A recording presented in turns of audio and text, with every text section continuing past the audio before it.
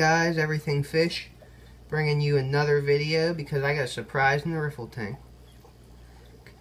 So 3, 2, 1, boom. We got plants in the riffle tank. Went out. I also got sand in here too, so let's start with that. Monday, found a whole bunch of bags of good pool filter sand behind my shed. About 12 bags of good stuff, so I figured, hey, I know it's not the best quality sand for plants or in general because it can get a lot of detritus and methane gas buildup, but all it is stirring it up every week before a water change with a chopstick or something, so I think it looks pretty good. Mixed it with some of the old gravel that's looser.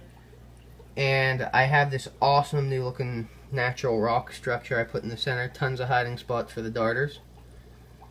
But yeah, this pool filter sand put in way more than I needed. Averages like 3 inches deep in this tank. There's some spots where I swear it's like 4.5 inches deep. And this is only a 16-inch tall tank, so whatever.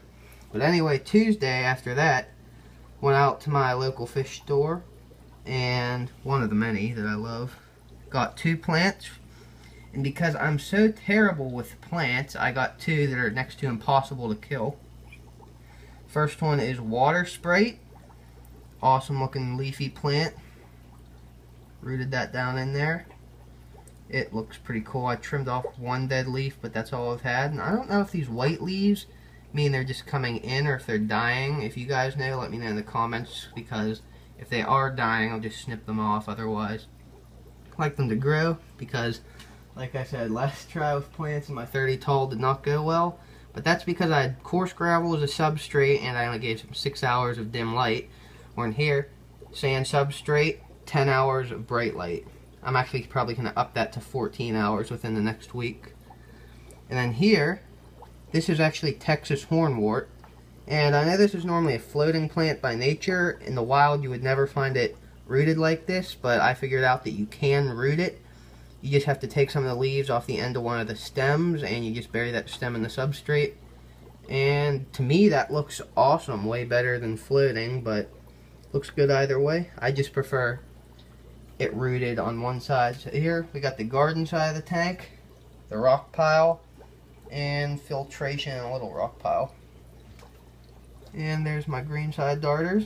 They're actually way paler since I put the sand in, but with darters, in case you guys didn't know, like most fish, their environments really can impact their colors, and being in a white sand substrate compared to their old substrate, which was same color as those rocks, they're really gonna get some brighter colors. But I'm hoping the green will come out in these, because Greenside Darters naturally live in environments like creeks with tons of lush algae mats, meaning that's going to make their green come out, and the fact that they're eating a little bit of that all day. So I'm hoping that putting plants in here will bring out their green. So if you've ever seen a Greenside Darter with maximum colors, they're just beautiful. They're like really bright neon lime green with yellow bands. It's awesome looking. And then my rainbow darters have just been hiding this whole time. The one will come out occasionally. The one is right in there under that rock. He never comes out anymore. So yeah, pretty awesome, I think. Awesome plants. Hopefully I can grow them and I don't kill them. This is actually the first of my 5 main tanks that it actually looks how I envisioned it when I set it up. My other tanks, I all had a vision for what they looked like, and some of them look somewhat like it, but none of them look truly what I wanted them to, and this is the first tank I've had that does. So this is probably my favorite tank as far as aesthetics right now. Hopefully I can get all my other tanks looking better too, but this is just an awesome looking, I'm going to call it my Garden Creek tank, because just look at this, guys, for a second. That is just beautiful. For someone who's never had luck with plants, even though I love them, so I'm going to try as much as I can to learn as much as I can about aquatic plants before I go killing them again, which hopefully I won't. And I'm just rambling at this point to stall time because I'm thinking of what else I need to cover. Some other news I have is as far as tanks. Some of you guys I've posted on videos and comments, you might have seen things saying about me setting up a Cory tank, and I want to say that is true. I've got a 15-gallon in my living room under some cushions that I will be setting up hopefully next week to breed Corydoras palliatus, otherwise known as peppered Cory, but I prefer to call them palliatus Corys, just because I like scientific names better. But yeah, I'm going to be breeding those. I got a guy who has them for sale, and I don't want to say his name because he breeds a lot of top quality Corys that a lot of people would kill to have, and I want to make sure I get Corys before he gives them to somebody else. But I will give you his name after I get the Corys.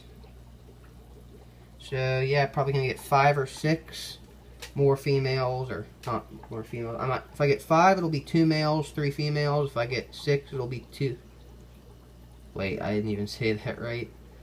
If I get 5, it'll be 2 females, 3 males. If I get 6, it'll be 2 females, 4 males, because of Corys, you always want more males than females.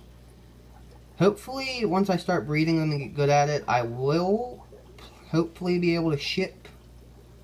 I don't know how far yet. That would probably depend.